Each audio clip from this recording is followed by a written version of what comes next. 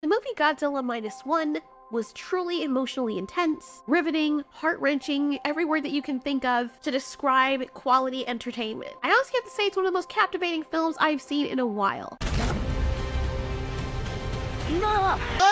Love Godzilla's design, love the characters, love the human characters, which is very rare for me in movies like this. But believe it or not, the scariest part of this movie for me, the most haunting part, was the ending. Spoilers for those who haven't seen the movie yet.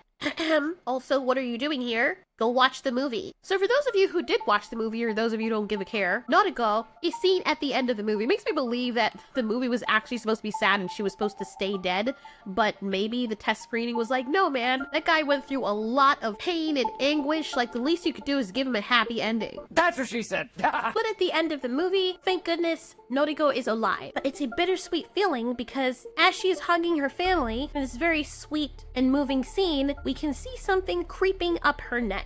Oh shit! Remember, she was hit with Godzilla's radiation. And not only does it set up for a sequel, but everyone's left wondering what the hell is going on with her neck. There's some people saying it's radiation poisoning, or she could be mutating. And we have to also remember that Godzilla himself succumbed to the mutation due to radiation as well. He transfigured into this behemoth, malevolent creature. And it's possible that he was initially a dinosaur, just some regular theropod, but as a result of the radiation, he has now become Bowser. I think this movie was meant to be a one-off, but they left it with an open ending that's open to interpretation, but also can potentially set up a sequel. And just as we got with the ending of Shin Godzilla, it almost seems to suggest that something more horrific could be right around the corner. Shin Godzilla was always mutating, and at the very end, you saw what would have become the most scary, terrifying thing to ever walk the earth in humanity. Just imagine if he had been left alive long enough. Shin Godzilla always evolves based on what he faced. He adapts to his hostile surroundings. So, if he is beaten by something, or he realizes that his body is succumbing to a lot of injury, or there's a threat, he usually evolves to help himself handle that threat. And these humanoids were basically his way of handling that threat. He realized that the threat were these little humans, and so, recognizing that he was at a disadvantage as a really large creature, he was going to send these things in, maybe unknowingly, because it's just biology, to hunt down every human. And I actually made a POV story of this. It's a very old story when I was putting stories on this channel. You guys can go and check it out if that's your kind of thing. But from my mind, that is basically a continuation of what I think would have happened had the movie not ended. And boy oh boy, for me personally, it's terrifying. So, the fact that Godzilla keeps evolving, and Shin Godzilla can evolve to the point where he can branch off or bud separate organisms from himself, I don't think it's too far to imagine the same possibility with Noriko. This Godzilla also evolves based on his experiences, and the evolution of these creatures with Shin Godzilla and Godzilla don't seem to be just tied on their original host body. The radiation can affect them in many different ways. It can make them transform into a super evolved creature, or if required, branch off into many other creatures to help deal with the threat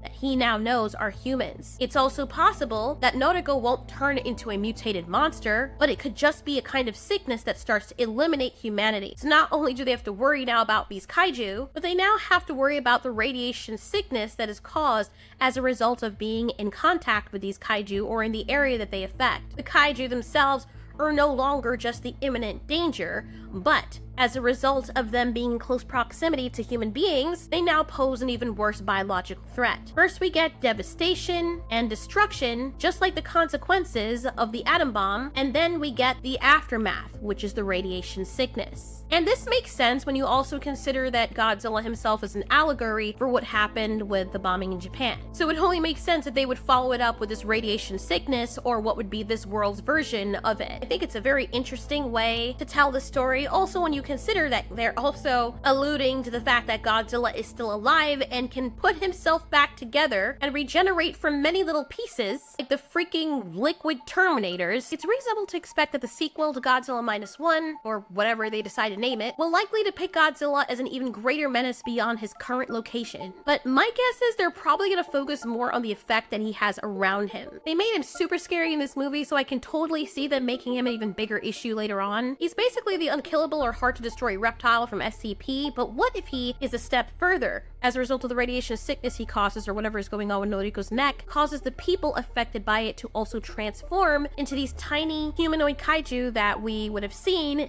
had Shin Godzilla continued? What if these tiny humanoid kaiju, like they did in my fanfiction story, start hunting down all of humanity and they're just as hard to kill or impossible to kill as Shin Godzilla or Godzilla Minus One? Can you imagine the mayhem and the hopelessness? I mean, it's already pretty unnerving that Godzilla is on the smaller side in Godzilla Minus One, which makes the threat feel more personal. Now picture dealing with these creatures that are still pretty big, able to now track you inside of a building or smaller spaces that you thought you were safe inside. That's terrifying. And not to mention, devouring you while you're alive. See that? That right there? That's a whole new level of terrifying. That's a nightmare within a nightmare that's already going on. Of course, they can probably go the more traditional route, end up with something like the human rose hybrid kaiju Biollante, or something like the monster from that movie, The Relic, which is an amazing movie, where our sweet Noriko becomes the angel in her family again, now married to Koichi, only to become a bloodless demon that starts to mutate into this disgusting creature. Not gonna lie, that would be so depressing and salt to the wound. I'm guessing the little girl is going to be older if they decide to continue with these characters, which they probably will, but there's just so many directions they could take with this. It's like the Japanese score a win, only to get hit with a fresh wave of uncertainty and defeat in a totally different area, which is completely a result of the first problem. That to me sounds like a solid story. And then of course, we don't know what's up with the thing on her neck, but we do know that it's directly linked to Godzilla. I mean, it could be a connection. The fact that it's growing actively at the end of the movie, we see it actually creeping up her neck, might mean that Godzilla's still alive, and the longer he stays alive, or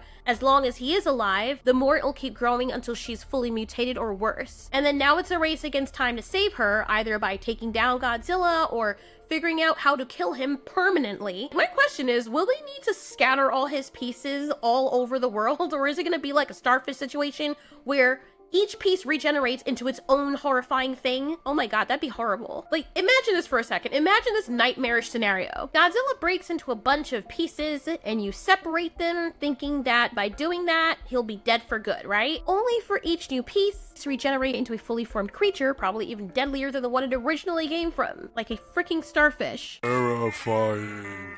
Now that's some horror movie crap. Considering the limited budget and the impressive results that they achieved, the CGI and filmmaking technology, if the Japanese can pull off something like this, I am confident, more than confident, that they can raise the bar even higher in a sequel to Godzilla Minus One. I don't have to tell you guys twice that that's something I am definitely going to be throwing my money at. Thanks so much for watching. This has been Ultiori. You ask, we answer.